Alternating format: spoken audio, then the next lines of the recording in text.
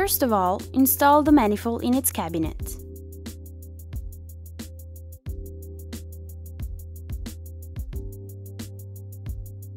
Make sure that the pipe is cut squarely, otherwise the seal may not hold. Fit the Giacoqest pipe with its adapter, GZ179.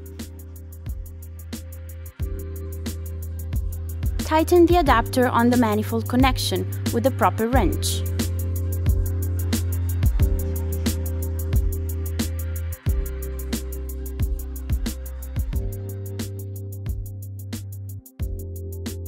Place the pipe, already in its sleeve, on the wall or floor duct.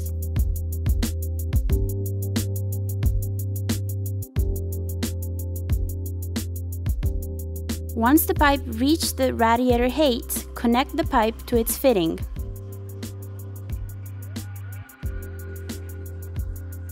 Fit the pipe on the fitting and make sure that the ring is between 3 and 6 mm from the stop, so that the pipe is perfectly stuck on the fitting ribs.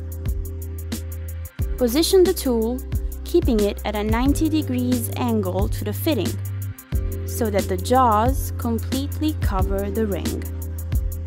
Keep the tool at a 90 degrees angle and close it completely. Following each crimping action, using the gauge, check the diameter. The go section must enter easily. The no-go must not enter.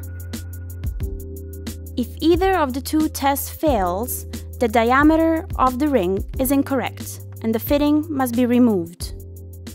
You therefore need to cut the pipe end and replace it with a brand new fitting. The connection is now complete. Place the fitting so that the 15 diameter chrome-plated copper pipe sticks out of the wall.